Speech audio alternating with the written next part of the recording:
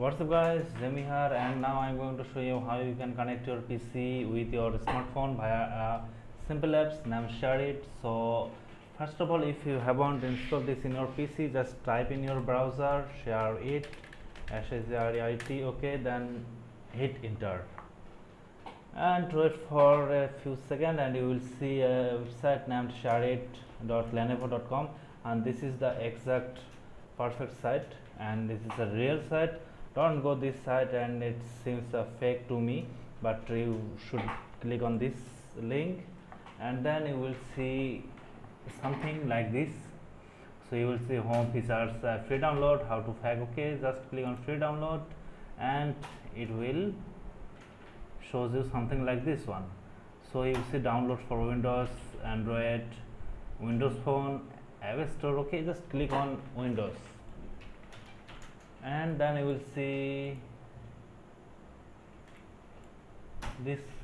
Just click on start download and it will download it in your PC. Then just install it. As I have installed it on my PC, I am just open this software. I think you know how to install it, so let's open this software. Shareit, okay, Shareit desktop app. Just click on open and now we are going to work on this. So this is finally opened and now we will see how it works. So now open it on your phone, look at this video and you will see how I works on my phone. So just open it.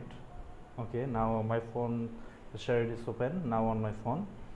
So now click on receipt.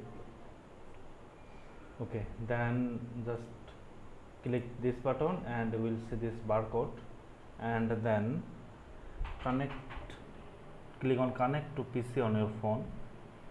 Okay, and then scan to connect and you will see this option will appear and just hold on your PC.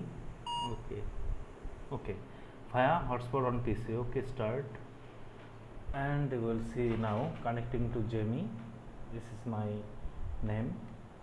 You see it's connected successfully and now I can see files and send files.